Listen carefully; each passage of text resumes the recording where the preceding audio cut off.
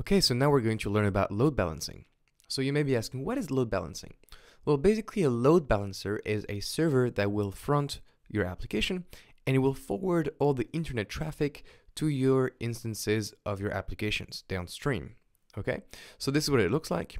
We have our EC2 instances and they have our application, and we have a load balancer a bit before that. Now, when the users connect, they don't connect directly to the EC2 instances. They will connect to the load balancer. So we have user 1 connecting, and the load balancer basically redirects that traffic to the EC2 instance. The EC2 instance comes back with a response to the load balancer, and the load balancer gives back the response to the user 1. Similarly, we can have a user 2 that will connect to another EC2 instance, and a user 3 that will connect to another EC2 instance. It's called a load balancer because, as you can see, user 1, 2, and 3 do not go to the same EC2 instance in the backend. Okay, the load is being balanced. So that's the whole idea behind a load balancer. So why would you use a load balancer? Well, you really want to spread the load across multiple downstream instances, so you can scale your instances downstream, but still expose only a single point of access to your application. Similarly, if your downstream instances fail, we don't want our clients and our users to see that failure, right? We want the load balancer to still work. And so the load balancer will do health checks to our instances to make sure they're working fine. And if they're not working fine, it will redirect the traffic to the instances that are working. Also, the ELB, the load balancer, can provide something called SSL termination or HTTPS for your websites.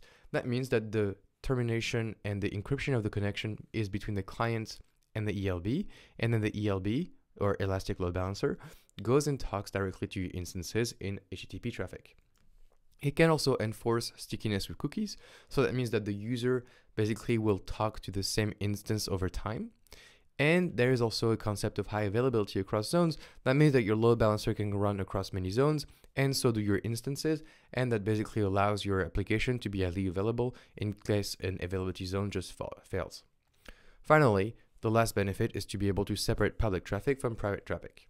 So don't worry, all these concepts we're going to do a deep dive on right now. So why would you use one? There is basically an EC2 load balancer called ELB, and it's a managed load balancer. And AWS will guarantee that it will be working. AWS guarantees that they will do upgrades, maintenance, and will maintain high availability. And AWS will provide a few configuration knobs for us to tune things up. And these are really, really nice because everything is managed from the UI. Overall, even though it costs less to set up your own balancer, it will be a lot more effort on your end, and in the end, the total cost of ownership will be much higher. So it's very, very common to use the ELB from Amazon. Finally, it is integrated with so many AWS offerings and services for monitoring, for compute.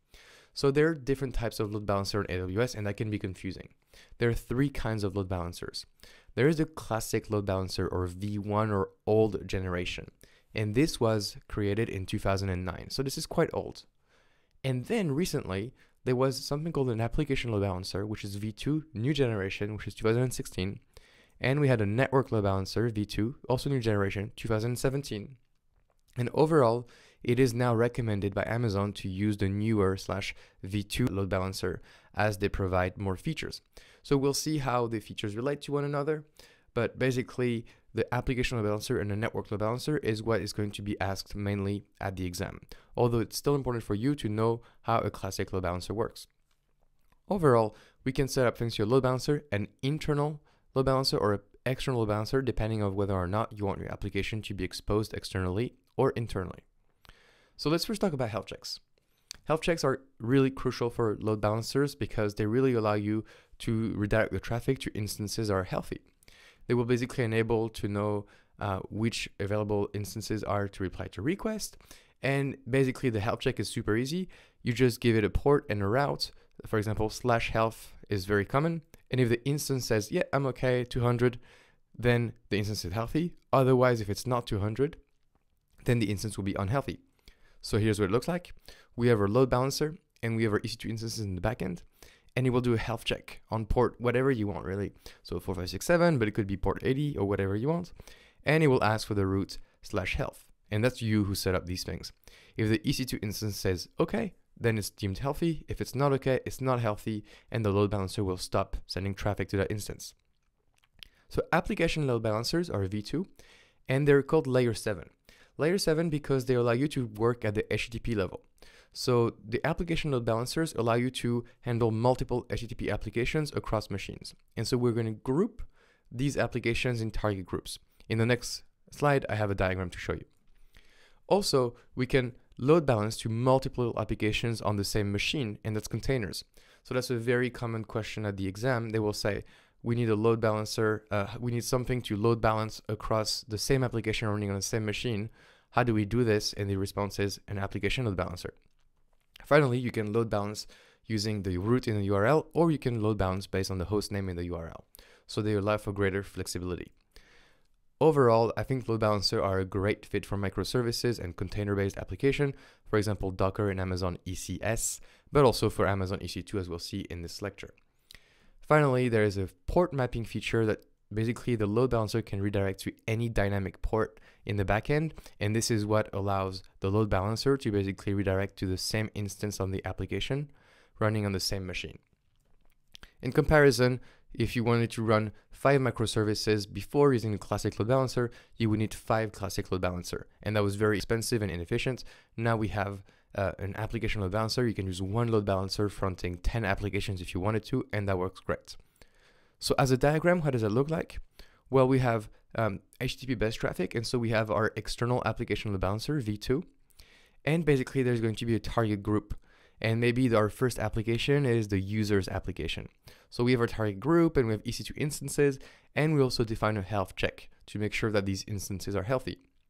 And so our load balancer will basically direct the HTTP based on the root. So if a user comes and say, I want the root/user, then the load balancer says, okay, I'm going to redirect to that target group on the right-hand side and to the instances that are healthy. Additionally, we can set up a second target group, maybe for the search application. And we have the same concept. We have many EC2 instances, and we have health checks defined on them to make sure they're healthy or not. And if the user requests a /search root, well, the external application load balancer will basically redirect to the search target group. And so that's the idea. You can have as many target groups as you want as behind your ALB. And then what happens is that in each target group, you can have as many EC2 instances as you want, and you can have health checks checking the status of these instances. So what's good to know for ALB? Well, you can enable stickiness at the target group level. So that means that the same user always goes to the same instance. And basically the stickiness will be generated by the ALB. So it'll add a cookie at the ALB level, not the application. You have nothing to do in your application. ALB supports 3 things. It supports HTTP, HTTPS, and WebSockets protocol. And the application servers don't see the IP of the client directly. So that's a very, very common and popular question at the exam as well. Basically, the true IP of the client is inserted in one header called X forwarded for header. And if you want to still get the port, you can get X forwarded port and X forwarded proto. So you may be asking, how does it look like? Well, basically, we have our client IP, 1, 2, 3, 4, 5, 6, 7, 8, and it talks to our ALB. And what happens is that the ALB does something called a connection termination. So it'll establish a new connection to your EC2 instance. So your EC2 instance sees the private IP of your load balancer. It doesn't see the private IP of the client. And for your EC2 instance to see the IP of your client, so 1, 2, 3, 4, 5, 6, 7, 8, then it needs to look at the header X forwarded for. And this is how you get it. And this is a very popular question at the exam. Now, if we look at network load balancers, they're layer 4, and so they're a bit lower level, and it's for TCP traffic. Okay, so before it was layer 7 HTTP traffic, now it's layer 4 TCP traffic. And network balancers are deemed to be super high performance, so this is how they're advertised, and they can handle millions of requests per second, and they support static and elastic IP. They have less latency, so 100 milliseconds versus maybe 400 milliseconds for ALB. Those are ballpark numbers. And they're most commonly used for extreme performance, and probably won't be the default load balancer you'll choose overall. But this is the exact same process as the application load balancer. And so if we look at the diagram, well, we get the exact same diagram as before, but now instead of HTTP traffic, we're talking about TCP traffic. And that's simple. The TCP network and traffic will be routed to different target groups. So that's about it. Network load balancer, just remember, it's higher performance. Now, good to know, the classic load balancers, as I said, are deprecated. Now you want to use the application load balancer for HTTP and HTTPS and WebSockets, and you want to use the network load balancer for TCP. The CLB and ALB, so Classic Load Balancer and Application Load Balancer, support SSL certificates and provide SSL termination. All load balancers will have a health check capability. The ALB can route based on the host name and the path. The ALB is a great fit with ECS or Docker. Also, all these load balancers, Classic Load Balancer, Application Load Balancer, and Network Load Balancer, they have static host names. That means that basically we get a URL, as we'll see in the hands-on in the next lecture, we'll get a URL, and that will be the rest of the time the URL that our application will use. We should not resolve that URL and use the underlying IP. That is also a very popular question. Load balancers can scale, but not instantaneously. So basically, if you expect a massive load, like a lot of load and it's expected for you, you should contact AWS for them to warm up your load balancer so that they scale with you. NLB, as opposed to ALB and CLB, they see directly the client IP on the application side, so there is no X forwarded for proto header before, but that's just for network load balancers. And then you should know that 4xx type of error are client-induced errors, and 5xx type of errors are application-induced errors. If you get a 5 or 3, that means that your ELB has no more capacity or no registered targets. And if the load balancer cannot connect to your application, then you should check your security group. So I'm aware that was a very heavy lecture and lots of knowledge right here. Don't worry, we're going to go into a hands-on lab in the next lecture to practice this.